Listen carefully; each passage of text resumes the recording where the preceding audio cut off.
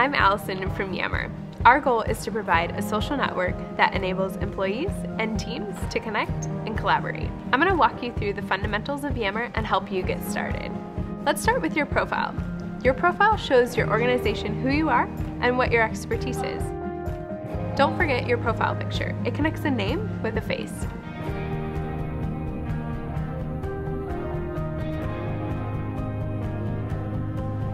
Groups are a space for your team or a project for you to start a conversation. They can be public or private, and anyone can create a group. Join a group that already exists or create one for your team to start the conversation.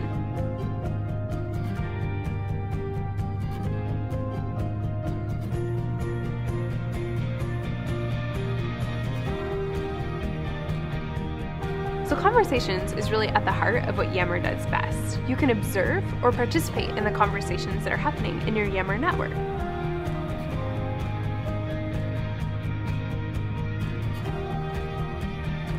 There are a couple different ways to experience the conversations by setting your feeds correctly. You can set them in top, all, or following.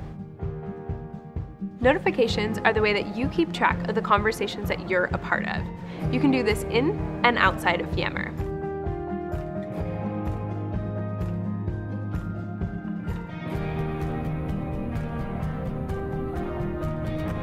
To make you feel connected to the work you're doing, update your profile, join or create a group, and start a conversation on Yammer.